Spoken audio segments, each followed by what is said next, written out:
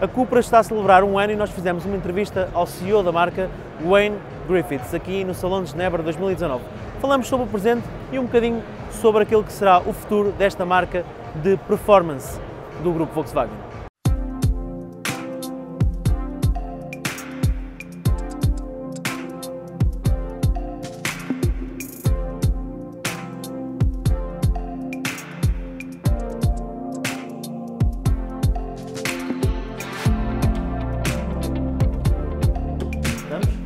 You like my CUPRA lamp?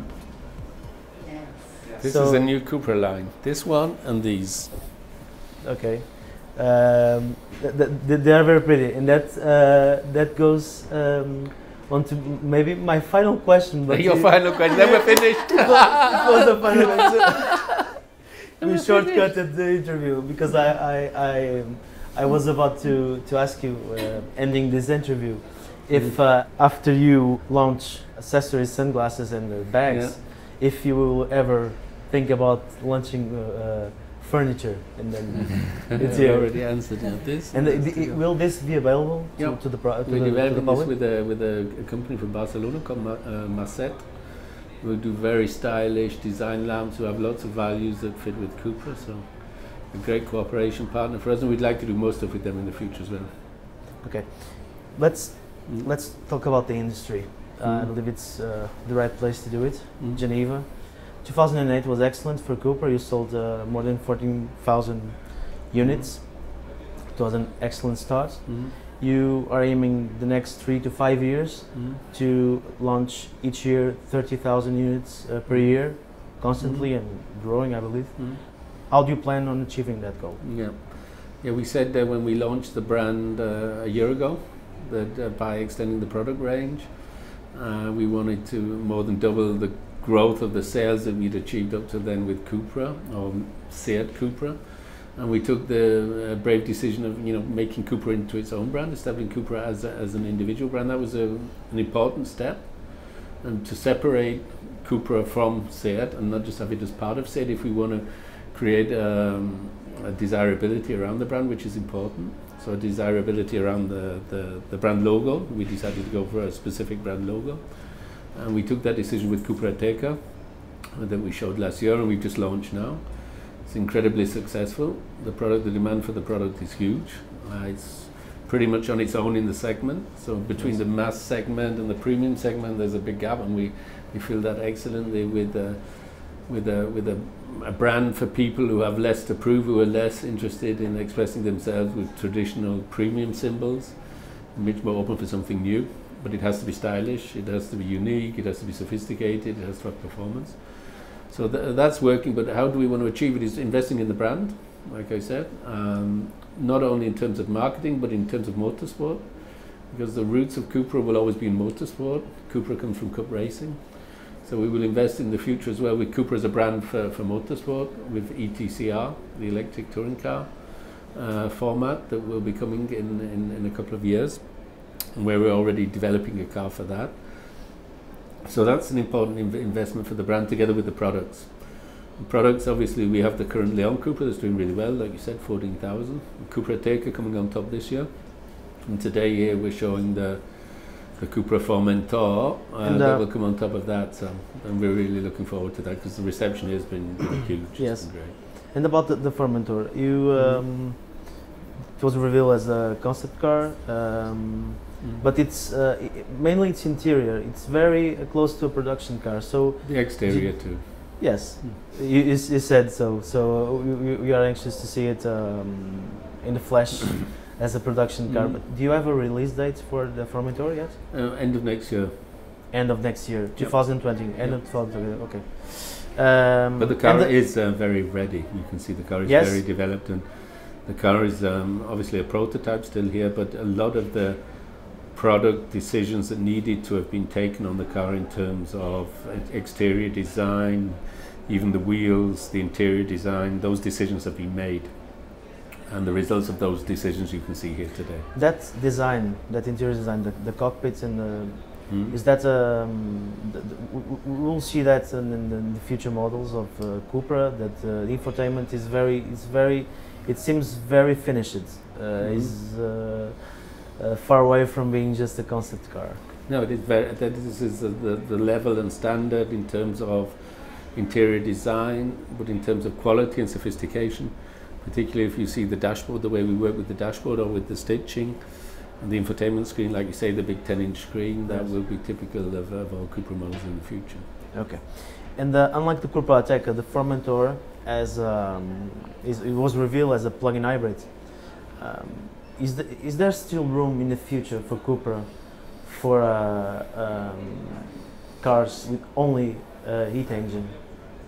Yeah, I certainly think so for the next years. I mean, our estimations are that 2025, around 25%, perhaps maximum 30% of the market will be electric.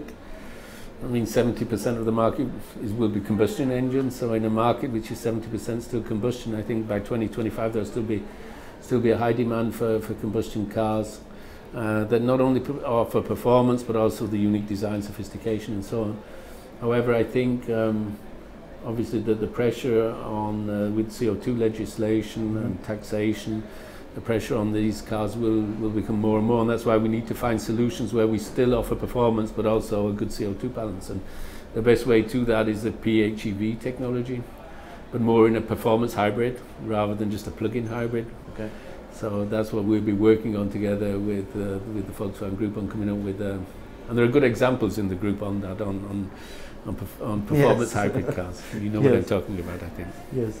If you keep a front-wheel drive version of the car, how far can the numbers go in a CUPRA with a front-wheel car version, or you only have four-wheel drive versions in the future CUPRA Leon?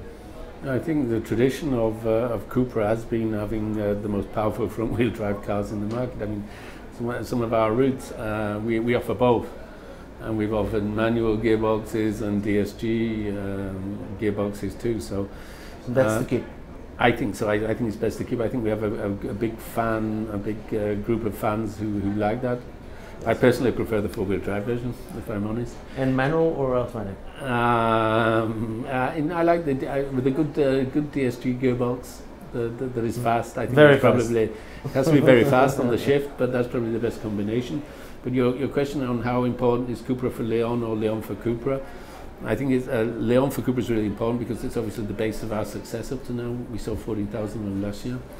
And in the future, I think that the CUPRA mix within the whole Leon range could reach anywhere up to certainly more than 10%. We have some markets today where we're already at 30%. If you look at Switzerland or Mexico, Luxembourg, Germany at 10%, 15%, I think. You have specific versions for Switzerland of the CUPRA. They are the with a partnership. With apt. Yeah, but the most powerful one. The one that nobody gets, only them. The Swiss, but it's also offered in Germany too. Yes. And you see today here at the show, if you have time afterwards, go and see apt. They've got a CUPRA Ateca on the stand. In apt? Yeah. Oh, okay. How many horsepower? 350. And back to the Leon. So the Leon in CUPRA for Leon in important, but also Leon for CUPRA because it's the base of our success. And obviously, when we do launch the new Leon family, then CUPRA will be an important part of that. And there is a car that it seemed to be a close deal to many people when you launched the CUPRA brand. It never passed to production, but only concept. It's a very important car. Which one? The CUPRA Ibiza. Oh, yeah. And we will see a CUPRA Ibiza in the future. Maybe in a facelift version of the actual model. We showed a design car at the launch of the CUPRA brand last year.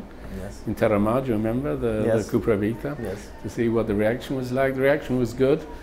Whether that is the right segment to launch CUPRA high performance in the hot hatch segment, I have my doubts because the segment is under pressure. And if we see how the crossover SUV segment is growing, so we'd rather bet on growing segments. So CUPRA Aurora? It's something I would like to. I mean, in the A0 segment, in the smaller car segment, to come up with a viable, feasible business case for CUPRA is more difficult than in Leon, Ateca, and cars like that. But we haven't given up yet, so we'll see. We'll see. Okay. And how about electrification? Because you have put a lot of efforts in the e-racer. Yeah. 100% electric. You've learned a lot, I believe. Yeah. And we will see a fully electrical performance car in the future, From the Cupra brand. I mean, I'd love to get the ETCR car, the Cupra Racer, the electric Cupra Racer on the street. I mean, if we could do a street version of that car, but the car's made for the track, but you never know. It's very hard to deal with all the needs of a car like that. Yeah, and the homologation, and the batteries, and cooling the batteries. Cooling, especially cooling. Especially cooling, you're right. But obviously on the street you would drive the car differently than on the track. But I think at some point in the future, definitely we will need a fully electric performance car from Cupra. Whether that will be on the base of a racing car, sports car, or the base of another concept, we will see. We'll see. Okay.